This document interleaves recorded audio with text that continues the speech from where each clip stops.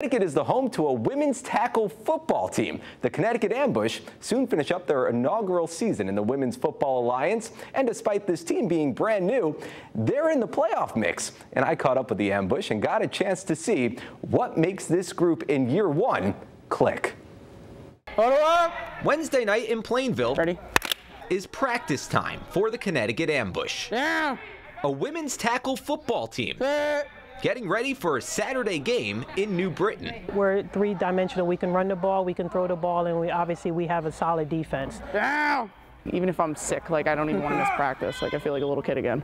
We got to get it together. We have a game this weekend. Sam Valentino is the quarterback of the Ambush, a position she first picked up at a young age. I played when I was 10. I played on my brother's flag football team. I was the starting quarterback. And Sam isn't the only one on this team who played football that young.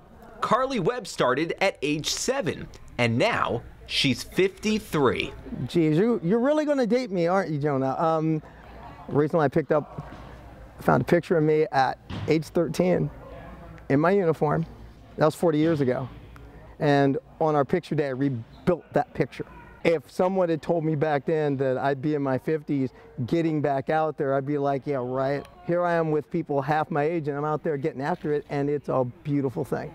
At age 53, Carly isn't slowing down, and it's that level of dedication that makes this team a winner. So it's just an opportunity for, again, a lot of the females to be able to see that, hey, if I see that person out the field, I can do that just as much as they can. There's something really special about this team and this group of girls. You can't pull so many different people from different walks of lives and put them here and expect anything less than greatness. You know, it's your family away from here, family. I always tell them, you have your extended family. This is your chosen family.